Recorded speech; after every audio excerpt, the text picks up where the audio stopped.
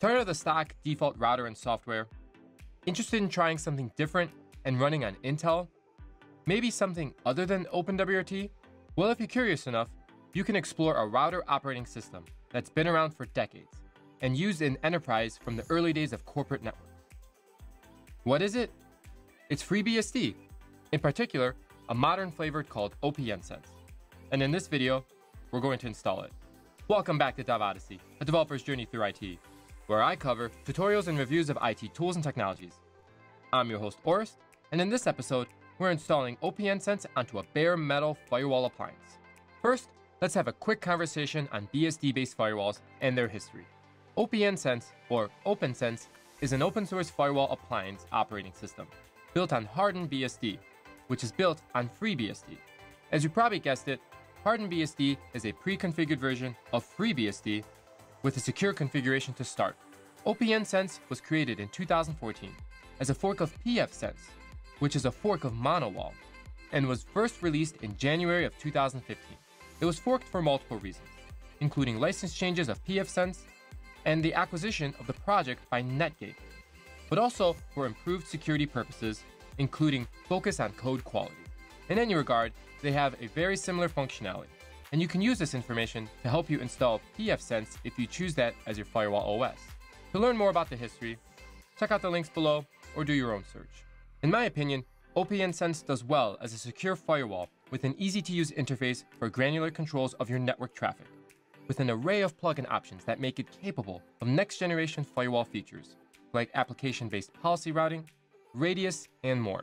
However, where OPNsense falters is with limited wireless hardware support. OpenWRT, being Linux-based, has an array of additional hardware that you can add, like Wi-Fi cards or cellular modems. In addition, FreeBSD has only recently supported ARM processors, while Linux and OpenWRT has long had support for ARM. OPNsense has yet to support ARM, but it is in development with alpha versions available to try out. So yes, you can install OPNsense on a Raspberry Pi, but don't expect it to be without bugs or full performance. Now that we've gotten a quick lesson, let's take a look at what we need. For this video, I'm using a generic PC firewall appliance with an Intel CPU. This is from Router Firewalls on eBay, but any of these generic PC firewall appliances will do. We'll take a look under the hood of this PC soon. Other than that, you'll need I/O cables like HDMI or VGA for video output, Ethernet for network connectivity, a 12-volt power supply, a keyboard, and a USB flash with OPNsense to perform the install. So what's this Router Firewall packing? Taking a look at the outside and starting at the top, we have a complete metal chassis with fins that act as a heatsink. On the front, we have a 12-volt barrel plug port, 4 1 gigabit Ethernet ports, a disk operation LED, and a power status LED. On the sides, we have ventilation holes and holes for cellular or Wi-Fi antennas. On the bottom, we have more ventilation holes, 4 holes for use with VESA mount, and 4 rubber feet. On the back, we have a reset button, 2 USB ports, one for 3.0 and the other for 2.0, 1 VGA port, 1 HDMI port, and a power button. Let's open it up and check out the inside.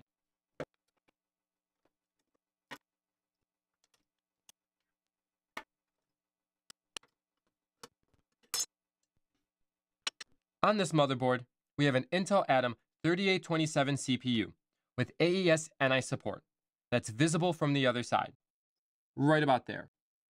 For the sake of saving thermal paste, I won't remove the motherboard from the heatsink that shows the CPU on the top of the motherboard. As you can see now, we're looking at the bottom of the motherboard. Next, we have 4 gigabytes of DDR3 SODIMM RAM, which is capable of 8 gigabytes. Then we have 64 gigabytes of mSATA SSD in a mini PCIe slot capable of 256 gigabytes. Then we have a mini PCIe port for use with Wi-Fi or cellular modem with a SIM slot,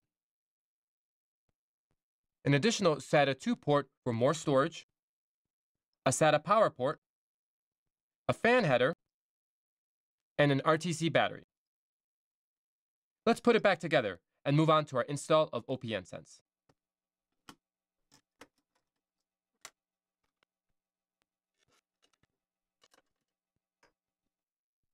First, I'll show you how to download OPNsense. Visit opnsense.org/download in your browser, where we will then choose the image we'd like to download. Leave AMD 64 as our system architecture. For image type, we'll choose VGA. For mirror location, choose the location that is closest to you for the fastest download possible. Then, click Download. Now that we have downloaded it, we can validate the checksum to make sure the download has not been altered in any way. First, let's go into a terminal. Then we'll go to our Downloads folder. First, we create a checksum file using the information at the bottom of the OPNsense download page. The first part of the checksum file is the hash. Next, we place 2 spaces and then the name of the file. After this, we run the terminal command sha-sum-c-a 256 checksum. We see an OK, which indicates to us the hash matches what OPNsense provided, and we're OK to proceed with the file. With that, we'll move on to flashing our USB drive with this image using Balena Etcher. Choose the OPNsense image, then select your flash drive, and then click Flash. Then put your administrator password so you can proceed.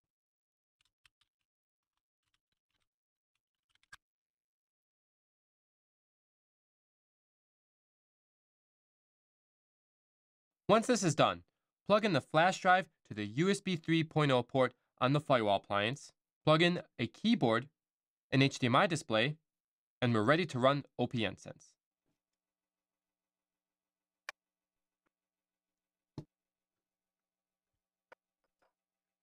Now plug in the power cable, and once you do, you'll have a few seconds to get into the BIOS menu. For me, I can do that by pressing the escape key. However, the keys to press will vary depending on your BIOS vendor, in addition to its look and feel. Now that we're in the BIOS menu, use the arrow keys to navigate to save and exit, and under boot override, we'll select the UEFI USB flash disk and hit enter to boot.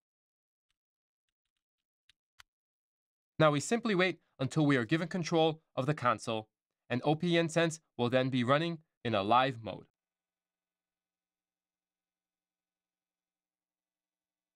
To continue the installation, you can use SSH using the private IP of 192.168.1.1, or type directly against the console.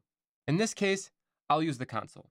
Log in as installer for the user and OPNsense for the password. This kicks off the guided install process. First, we get a terminal UI for the key map selection. We can continue with the default key map or choose your country layout and click enter to select and proceed. Next, I'll proceed with install UFS, but if you're interested in using a ZFS file system, you can proceed with the second option. I don't have personal experience with ZFS, but I know it's great for data storage. Feel free to do more research. In the next window, choose your disk. In this case, we see the SSD as the ADA0 device, and that's what we want to go with. Let's go with the recommended swap partition of 8 GB. If not, change it to your liking. Then you get a confirmation message, since you'll be deleting all the data on the SSD. Hit yes, and the install will begin. Grab a drink and let the install roll.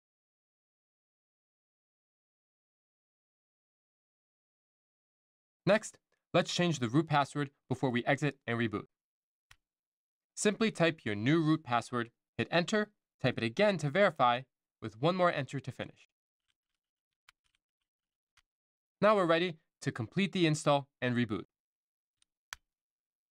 Lastly, in my case, I needed to do one more thing. Upon boot, press space to stop the auto boot sequence, and then press 3 to grab a grub terminal.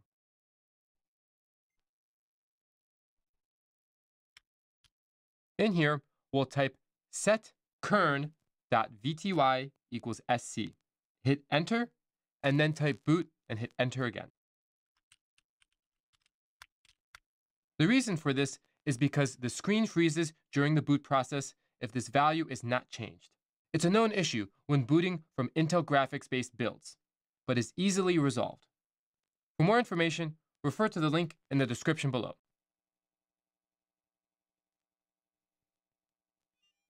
Now that we have booted, we want to make sure we can reboot successfully every single time.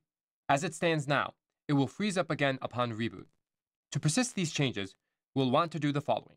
First, log in as root using the password you set up upon install. Then press 8 to get into a shell. Next, we need to create a file to save the setting we applied on boot. This file is loader.conf.local, and we'll create it under the boot directory using the VI editor. In here, we simply write the command exactly as the same as we did earlier and save it. We do not need to include the boot command in this file. Now that this is done, for good measure, reboot the system to make sure it works.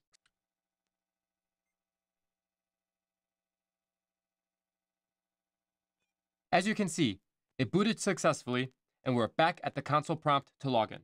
And that about covers it for this video of installing OPNsense.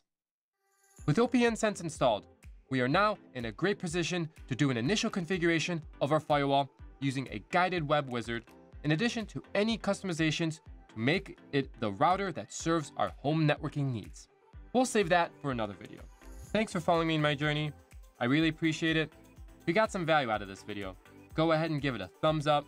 And if you like this type of content and other content around IT technologies, networking, security, and more, go ahead and subscribe to my channel and click that bell for notifications so you don't miss the next video.